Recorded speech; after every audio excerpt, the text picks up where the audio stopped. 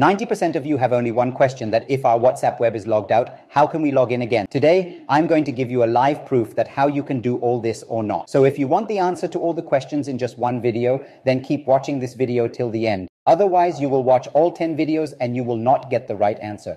So here you use most of the Wapro app. So I have opened the application. After opening, when you click on the fourth number here, that is WhatsApp scan, you get an option here, WhatsApp web. See, WhatsApp web is open here. So see, my WhatsApp is not running on this phone right now. So I will show you by logging in. So I will log in here first. See, our login is happening. Login is happening now.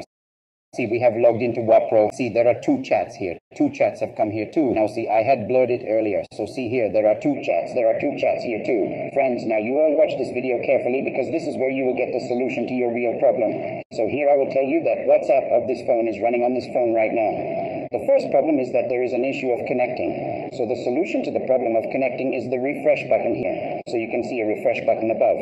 If you click on it, then this page will be reloaded for you. And again, your WhatsApp web will be refreshed and it will come here like this. So here the logout is not done by this.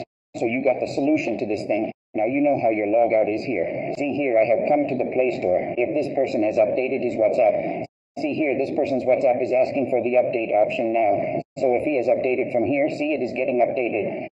And what does WhatsApp do in the midst of this update? That it keeps including a lot of features in its WhatsApp. So if WhatsApp sees any bug, then it makes some changes in it. So those changes will not apply to you in this. And this is the reason that WhatsApp web automatically logs out for you, and you will get to see those changes here. Here you will get a yellow button, and from there you will get logged out.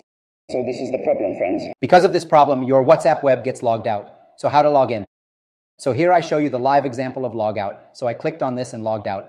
And see here, logout is happening. Logout is done. So how will you log in again? To log in again, you have to repeat the same step again. You don't have any option that you can log in. But yes, then you can all send this screenshot to this person. You can log in again. Because now there is a new update in WhatsApp that you can use your WhatsApp web from one phone to another phone with a screenshot.